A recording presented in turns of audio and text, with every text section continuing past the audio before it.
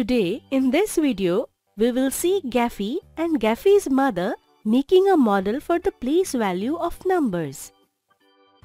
Gaffy, I am thinking of making a model to read a 2-digit number. Will you help me? Yes, of course, Mom.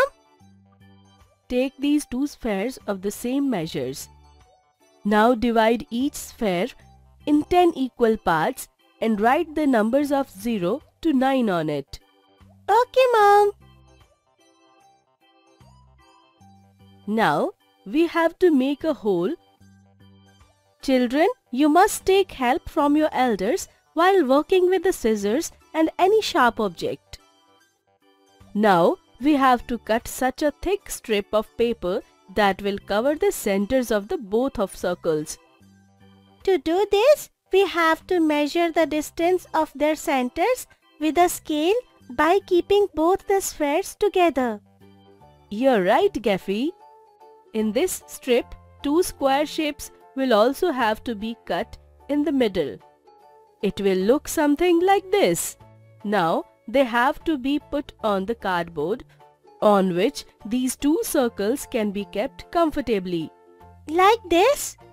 Yes, and then with the help of a button and wire, connect this paper strip to the center of the sphere.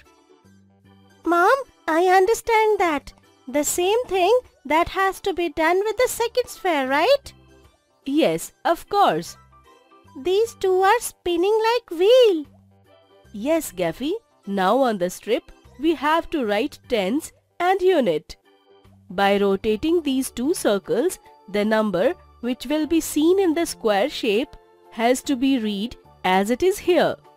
Mom, here 8 is written in tens and 3 in units. That is 83. Well done, Gaffy. Children, make this model with the help of your elder and read the 2-digit number.